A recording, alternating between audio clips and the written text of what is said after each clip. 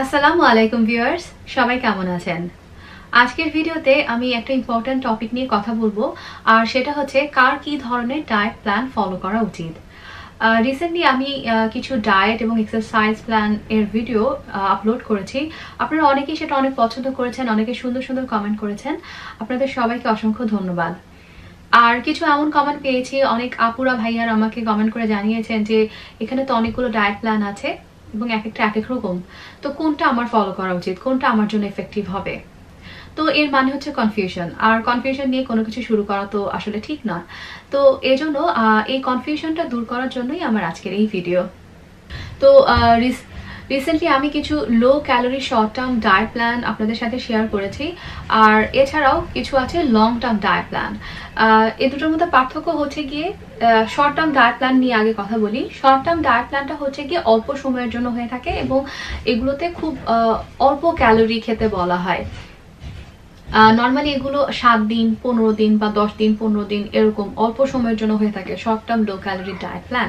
এটার সবকিছুরই যেরকম পজিটিভ এবং নেগেটিভ দিক আছে, এটারও পজিটিভ নেগেটিভ দিক। আর যেহেতু আপনি খুবই অল্প ক্যালোরি খাচ্ছেন, এতে করে আপনার অল্প সময়ে প্রচুর পরিমাণে ওজন কমে যাচ্ছে এবং আপনার শরীর থেকে ফ্যাট বার্ন হচ্ছে, আপনার শরীরের ফ্যাটের পার্সেন্টেজ কমে যাচ্ছে। পাশাপাশি আমি আপনাদেরকে হালকা এক্সারসাইজ করতে বলেছি। তো এই সবগুলো কম্বিনেশন যখন আপনি করবেন, আপনার বডি একটা সুন্দর শেপেও চলে আসবে। তো অল্প সময়ে আপনি একটা ভালো রেজাল্ট পেতে পারছেন, এটা হচ্ছে এটার পজিটিভ দিক। আর নেগেটিভ দিক যেটা হচ্ছে সেটা হচ্ছে যে ফার্স্ট অফ অল যারা কিনা ক্যালোরি কাউন্ট করে কখনোই খায় না, যখন যেটা ইচ্ছে তখন সেটা খায়, তো এরকম মানুষের পক্ষে হুট করে 1200 1400 বা 1000 1100 অল্প ক্যালোরির ডায়েট প্ল্যান ফলো করা কিন্তু নিয়ারলি ইম্পসিবল। আর যদি সেটা পসিবল হয়েও থাকে, তারা একদিন 2 দিন সেটা ফলো করার পরে ফ্রাস্ট্রেটেড হয়ে যাবে এবং তাদের ডায়েট এক্সারসাইজ সম্পর্কে খুবই নেগেটিভ একটা ধারণা চলে আসবে যে ডায়েট করা বুঝি এতই কঠিন। আসলে কিন্তু ব্যাপারটা তা না, সে হুট করে অনেক ইন্টেন্স কিছু করার চেষ্টা করছে, এই জন্য তার কাছে এরকম মনে হচ্ছে। এটা আসলে তার জন্য না, তার জন্য ডিফারেন্ট টাইপের ডায়েট। যেহেতু এটা short term low calorie diet, আপনি লো ক্যালোরিতে আছেন, তো আপনি অনেক অনেক কেজি ওজন আপনার কমে যাবে অল্প সময়ে। এবং এই সার্টেন টাইমের পরে যখন আপনি আবার অতিরিক্ত ক্যালোরি সমৃদ্ধ খাবার খাওয়া শুরু করবেন, তখন একটা পসিবিলিটি থাকবে যে আপনার ওয়েটগুলো আবার ব্যাক করতে পারে। কারণ short term low calorie ডায়েটগুলো suitable হচ্ছে তাদের জন্য যে আমার সামনে কোনো অনুষ্ঠান আছে, হয়তো কোনো বিয়ের অনুষ্ঠান আছে, আমি কোনো হলিডেতে যাব, একটা সার্টেন ওয়েতে I have to look in a certain way. তো আমি একটা ড্রেস পরতে চাই, ড্রেসটা পরলে আমাকে সুন্দর লাগবে যদি আমি কয়েক কেজি ওজন কমাই। তো এরকম কুইক ফিক্স, মানে খুবই দ্রুত কয়েক কেজি ওজন কমিয়ে ফেলার জন্য এই শর্ট টার্ম লো ক্যালোরি ডায়েটগুলো খুবই ইফেক্টিভ। কিন্তু এই ওজনটা কমিয়ে ফেলার পরে আপনি আবার যদি মনে করেন আমি তো ওজন কমিয়েই ফেলেছি, এখন আমি ইচ্ছে মতো যা ইচ্ছে তাই খেতে পারবো, এই কাজটা যদি করেন, তাহলে আপনি যেই ওজনটা কমিয়েছেন সেটা আবার ব্যাক করবে, বা অনেকের ক্ষেত্রে এর থেকে বেশিও ব্যাক করে ফেলতে পারে। তো এখন অনেকে ভাবছেন হয়তো যে তাহলে তো শর্ট টার্ম লো ক্যালোরি ডায়েটগুলো খুবই খারাপ, এটা করা উচিত না। আসলে ব্যাপারটা এরকম একদমই না। এই short term low calorie diet plan গুলো ফলো করে আপনি তো অলরেডি অনেক স্টেপ এগিয়ে গেছেন। এখন এটা আপনার ওয়েট লস প্রসেসটাকে বুস্ট করেছে, আপনি অনেক স্টেপ এগিয়ে গেছেন।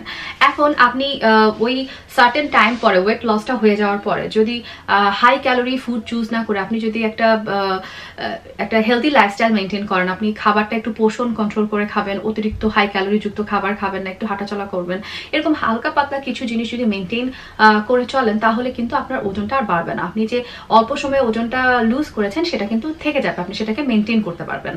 তো এখন প্রশ্ন হতে পারে লো ক্যালোরি ডায়েট প্ল্যান কারা কারা করতে পারবে না।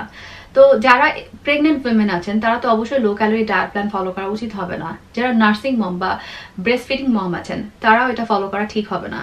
তারপরে যাদের ডায়াবেটিস আছে, যাদের সার্টেন টাইম পর পর খাবার খেতে হয়, তাদের জন্য হয়তো এটা সুইটেবল হবে না। আর এছাড়াও এগুলো ছাড়াও যদি আপনার এমন কোনো হেলথ ইস্যুস থেকে থাকে যেখানে আপনার ডক্টর বলেছে যে আপনি একদম লো ক্যালোরি ডায়েট প্ল্যানে যেতে পারবেন না, সেক্ষেত্রে আপনার এটা ফলো করা ঠিক হবে না। বা যদি ফলো করতেও চান, আপনি ডক্টরের পরামর্শ নিয়ে তারপরে আপনার ডায়েট অ্যান্ড এক্সারসাইজ শুরু করবেন। তো এটা তো গেল স্বাস্থ্যগত কারণে কারা এটা ফলো করতে পারবেন না। এছাড়া এমন অনেকেই আছেন যাদের স্বাস্থ্যগত কোনো সমস্যা নেই, বাট তাদের জন্য এটা আসলে শর্ট টার্ম ডায়েট প্ল্যানটা সুইটেবল না। এবং তারা কারা? তারা হচ্ছে যে এমন অনেকেই আছেন যারা কিনা কখনোই ক্যালোরি কাউন্ট করে খান না, তারা যখন যেটা ইচ্ছে হয় সেটা খেয়ে নেন। তো এখন আপনার মনে হলো যে আমি আজকে থেকে বা এখন থেকে হেলদি খাওয়ার চেষ্টা করব এবং কিছু ওয়েট লুজ করার চেষ্টা করব, সেক্ষেত্রে আপনাকে একটা ভালো একটা ডায়েট ফলো করতে হবে এবং আপনাকে কিছু এক্সারসাইজও করতে হবে এবং হেলদি লাইফস্টাইলও মেনটেন করতে হবে। হেলদি লাইফস্টাইল নিয়ে আমি কথা বলবো ভিডিও শেষে। তো এখন আমি ডায়েট নিয়ে কথা বলছি। একজন সাধারণ মানুষকে নর্মালি বলা হয় 1600 থেকে 2000 ক্যালোরি খাবার খেতে। অবশ্যই এটা ডিপেন্ড করে সে ছেলে না মেয়ে, বা তার উচ্চতা কত, তার ওজন কত, তার স্বাস্থ্যগত এবং তার স্বাস্থ্যগত দিক এবং তার অ্যাক্টিভিটি কি, এগুলোর উপর ডিপেন্ড করে এই আপনার ক্যালোরি কাউন্টটা কতটুকু হবে। তারপরেও এটা একটা এভারেজ হিসাব যে আপনি 1600 থেকে 2000 ক্যালোরি পরিমাণ খাবার খাবেন। তো এখন আপনি হয়তোবা এই ক্যালোরি কাউন্ট করে কখনোই খান না, আপনার যখন যেটা ইচ্ছে হয় তখন সেটা খান। তো আপনার ক্যালোরি, আপনার যদি লাইফস্টাইল, আপনি কি টাইপের খাবার খান, এটার ক্যালোরি কাউন্ট যদি করা হয়, দেখা যাবে আপনি আপনার প্রয়োজনীয় ক্যালোরি কাউন্টে 3-4 গুণ বা অনেকের ক্ষেত্রে এর চেয়েও বেশি খাবার খেয়ে ফেলছেন। তো আপনাকে যদি হুট করে বলা হয় যে আপনি 1200 ক্যালোরির একটা লো ক্যালোরি ডায়েটে যাবেন, তাহলে 2 সপ্তাহে আপনার সার্টেন অ্যামাউন্টের ওজন কমে যাবে। এটা শুনে হয়তোবা খুবই শুনতে এটা খুবই একটা আকর্ষণীয় একটা অফার মনে হচ্ছে যে মাত্র 2 সপ্তাহে আবার এতগুলো ওজন কমে যাবে। কিন্তু এই 2 সপ্তাহে আপনাকে মনে রাখতে হবে 2 সপ্তাহ কিন্তু খুব লম্বা সময় না, আবার খুব অল্প সময়ও না, এটা কিন্তু 14 দিন। তো আপনার এই 14 দিন খুবই লো ক্যালোরি অল্প অল্প খাবার খেয়ে আপনাকে সার্ভাইভ করতে হবে। আপনি কিন্তু ফ্রাস্ট্রেটেড হয়ে যাবেন, আপনার ওয়েট লস বা ডায়েট নিয়ে আপনার খুব একটা নেগেটিভ একটা ইম্প্যাক্ট পড়বে আপনার উপরে। আপনার মনে হবে যে ডায়েট সবচেয়ে পৃথিবীর খারাপ একটা জিনিস, এটা কারোর ফলো করা উচিত না। তো এটা না করে আপনার যেটা করা উচিত, আপনার লং টার্ম ডায়েট প্ল্যানে যাওয়া উচিত, যে আপনি আস্তে আস্তে ছোট ছোট অভ্যাসের পরিবর্তন করবেন। ঠিক আছে, আমি দিনে 2 বার ভাত খাই, সকালে রুটি খাই 3-4টা, দিনে 2 বার ভাত খাই, আর আনলিমিটেড যখন যা ইচ্ছা স্ন্যাক খেয়ে ফেলি। তো আপনি ছোট ছোট অভ্যাসের পরিবর্তন করতে পারেন, যে ঠিক আছে আমার এখন থেকে আমি স্ন্যাক হিসেবে একটা ফল খাবো, লাইক একটা কলা খাবো বা অ্যাপল খাবো, বা আমার যে পছন্দের ফ্রুটস আছে সেটা খাবো। আমি অতিরিক্ত তৈলাক্ত জাতীয় খাবার খাবো না, বা চিনি জাতীয় খাবার কম খাবো, ফাস্ট ফুড কম খাবো। তারপরে হয়তো বা আপনার তৃষ্ণা পেলে আপনি কোক, ফান্টা, পেপসি বা বাজারে কিনতে পাওয়া যায় বিভিন্ন ধরনের জুস পাওয়া যায়, এখানেও কিন্তু এই জুসগুলোতেও কিন্তু প্রচুর ক্যালোরি থাকে, প্রচুর সুগার থাকে। তো এগুলো না খেয়ে আপনি তৃষ্ণা পেলে পানি খাবেন এখন থেকে, বা গ্রিন টি খাবেন। তারপরে আপনি হয়তো বা ক্ষুধা পেলে ইচ্ছে মতো ভাত খেতেন, সে ইচ্ছে মতোটা না খেয়ে আপনি 1-1.5 কাপ ভাত খাবেন এবং এর সাথে প্রচুর শাক সবজি, অল্প তেলে রান্না করা মাছ, মাংস, ডাল এসব খাবেন। তো এরকম ছোট ছোট অভ্যাসের পরিবর্তন করবেন। আপনি এই ছোট ছোট অভ্যাসের পরিবর্তন করে ইনিশিয়ালি 4-5 কেজি, বা এতে অনেকের ক্ষেত্রে এটা ডিপেন্ড করছে, এক একজনের স্বাস্থ্যভেদে এক এক রকম হবে। তো ইজিলি দেখা যাবে প্রথম কয়েক কেজি আপনার ছোট ছোট অভ্যাসের পরিবর্তন করার ফলে আপনার ওজনটা কমে গেছে। এরপর আস্তে আস্তে যখন আপনি এই অভ্যাসগুলোতে অভ্যস্ত হয়ে যাবেন, তখন আপনি আপনার ডায়েট প্ল্যানটাকে আরেকটু ইন্টেন্সিভ লেভেলে নিয়ে যাবেন এবং আপনার এক্সারসাইজ প্ল্যানটাও তখন হবে আরেকটু ইন্টেন্সিভ। তো আশা করি আপনারা বুঝতে পেরেছেন যে শর্ট টার্ম ডায়েট প্ল্যানটা কাদের করা উচিত আর কাদের করা উচিত না। যারা অলরেডি ডায়েট করে অভ্যস্ত, যারা কিনা অলরেডি তাদের ক্যালোরি অলরেডি তারা কাউন্ট করে খায়, ফর এক্সাম্পল একজন মানুষ ক্যালোরি অলওয়েজ কাউন্ট করে খায়, যে 1600 থেকে 1800 ক্যালোরি খায়, তাকে যদি বলা হয় যে আপনি এখন থেকে আপনাকে আরো কয়েক কেজি ওজন যেহেতু আপনি লুজ করতে চাচ্ছেন, আপনি 1600 থেকে 1800 ক্যালোরি না খেয়ে আপনি 1200 বা 1300 ক্যালোরি খান, তার পক্ষে আসলে এটা সম্ভব হবে, কারণ সে তো অলরেডি ক্যালোরি কাউন্ট করেই খাচ্ছে, সে অলরেডি অল্প খাবারই খেয়ে অভ্যস্ত। আর খাবার খাওয়াটা কিন্তু পুরো অভ্যাসের ব্যাপার। আমরা যত খাবো আমরা কিন্তু ততই খেতে পারবো, আমাদের পেটটা কিন্তু এটা কিন্তু পুরো অভ্যাস। আমি যদি কেউ চায় 10-12 খাবার খেতে পারে, আবার অনেকে আছে 2 বার খাবার খেয়ে সারাদিনে থাকে, অথচ তারা তাদের ফিট অ্যান্ড ফাইন, তাদের যত এনার্জির কোনো সমস্যা হয় না, তারা সুস্থ একজন মানুষ। আর কিন্তু যারা অভ্যস্ত না, তাদেরকে আমি বলবো প্রথমে আপনারা একটা লং টার্ম ডায়েট প্ল্যানে যাবেন, তারপর আস্তে আস্তে যখন আপনি অল্প ক্যালোরি খেতে আপনার শরীর ইউজড হয়ে যাবে, তখন আপনি শর্ট টার্ম ডায়েট প্ল্যানটা ফলো করতে পারেন। আর আমি এখন কথা বলবো হেলদি লাইফস্টাইল নিয়ে। হেলদি লাইফস্টাইলটা কি? এটা হচ্ছে অভ্যাসের ছোট ছোট কিছু পরিবর্তন করা পজিটিভ ওয়েতে। যেমন ওয়েট লসের ক্ষেত্রে আমাদের সবচেয়ে বড় যে সমস্যাটা হয় সেটা হচ্ছে ধৈর্যের প্রবলেম। যে আমরা আশা করি যে আমি গত 7 দিন ধরে খুব সুন্দর ডায়েট ফলো করছি, এক্সারসাইজ করছি এভরিডে, তোমার 7 দিনে আমার অনেক ওজন কমে যাবে। আসলে সবার ক্ষেত্রে কিন্তু ওয়েট লস ব্যাপারটা একরকম না, কারণ আমাদের এক একজনের শরীর এক এক রকম, এক একজনের ইমিউন সিস্টেম, এক একজনের মেটাবলিজম, এক একজনের ওজন, উচ্চতা, এক একজনের শরীর এক এক রকম। তো এই জন্য ওয়েট লস দেখা যায় same diet, same exercise follow করে কারো 2 কেজি কমছে, কারো 5 কেজি কমছে, কারো হয়তো কমছেই না, বা আর তার হয়তো আরো কয়েকদিন এক্সারসাইজ করা লাগবে, ডায়েট করা লাগবে ওজন কমার জন্য। এই জন্য আমাদের ধৈর্য ধারণ করতে হবে। তাই ওয়েট লস জার্নিটা শুরু করার আগে আমি বলবো মানসিক প্রস্তুতিটা খুবই ইম্পর্টেন্ট। যেমন আপনি আগে হয়তো যখন ক্ষুধা পেত আপনি যা ইচ্ছা তাই খেয়ে নিতেন, কোনো মুখরোচক খাবার যেটা আমরা নর্মালি খেয়ে থাকি, যেমন সিঙ্গারা, চটপটি, ফুচকা বা তেলে ভাজা কোনো জিনিস, চা, বিস্কিট। আমি চা এগুলো খেতে না করছি না, আপনি এগুলো খেতে পারবেন, কিন্তু আমি বলবো যে যখন আপনি ডায়েট ওয়েট লস জার্নিতে আছেন তখন আপনি এটা খাওয়াটা বন্ধ রাখেন। যখন আপনার ওয়েট লস করা হয়ে যাবে তখন ইন মডারেশনে মাঝে মাঝে এটা খেতে পারেন, তবে অতিরিক্ত খাওয়া যাবে না, পরিমাণে অল্প করে খাবেন। তো আপনার যখনই ক্ষুধা পাবে তখন এই খাবারগুলো না খেয়ে আপনি একটা ফল খান, আপনি একটা দুইটা ফল খেয়ে নিতে পারেন পেটটা ভরার জন্য, বা আপনি সালাদ খেতে পারেন, আপনি টক দই খেতে পারেন, আপনি টক দই দিয়ে স্মুদি বানিয়ে খেতে পারেন, আপনি চিয়া সিডস বা তোতমা খেতে পারেন, এই সবগুলো খেতে পারেন। এই সবগুলো কিন্তু ওয়েট লসে দারুণ ভূমিকা পালন করে এবং আমাদের ক্ষুধা ভাবটাও কমায়। তারপরে আপনি পরিমাণ মতো পানি পান করবেন। যদিও সাধারণভাবে বলা হয় যে একজন মানুষের 8 থেকে 10 গ্লাস পানি এভরিডে খাওয়া উচিত, কিন্তু এটা ডিপেন্ড করে আপনার লাইফস্টাইলের উপর, ওয়েদারের উপরে। যেরকম কারো লাইফস্টাইল যদি এরকম হয়, তার প্রচুর ফিজিক্যাল অ্যাক্টিভিটি করতে হয়, তাদের ক্ষেত্রে পানি খাওয়ার পরিমাণটা বাড়িয়ে দিতে হবে। আর যাদের লাইক 9 to 5 অফিস, ঘরে বসেই থাকা লাগে বেশিরভাগ সময়, তো তাদের জন্য হয়তো 2 লিটার পানি যথেষ্ট।